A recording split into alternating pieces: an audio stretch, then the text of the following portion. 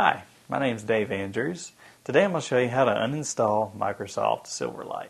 Let's go to our computer and we're going to uninstall it from the control panel.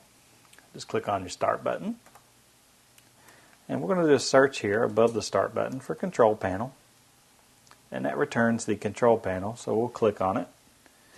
And in the classic view, let's scroll down until we find Programs and Features. Just double click on that. Now this is going to populate itself with all of the programs that are currently installed on your computer, and Microsoft Silverlight, if it's installed, will be one of those options. Just scroll down to Microsoft until you find Microsoft Silverlight. Just click on Microsoft Silverlight and let's select Uninstall. It's going to verify that I do want to uninstall it. Click Yes.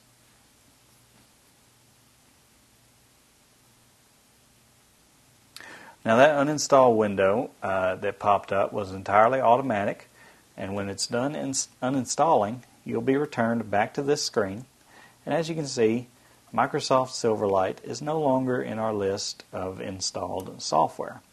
That means that Microsoft Silverlight has been completely removed from this computer. My name is Dave Andrews, and I've just showed you how to uninstall Microsoft Silverlight.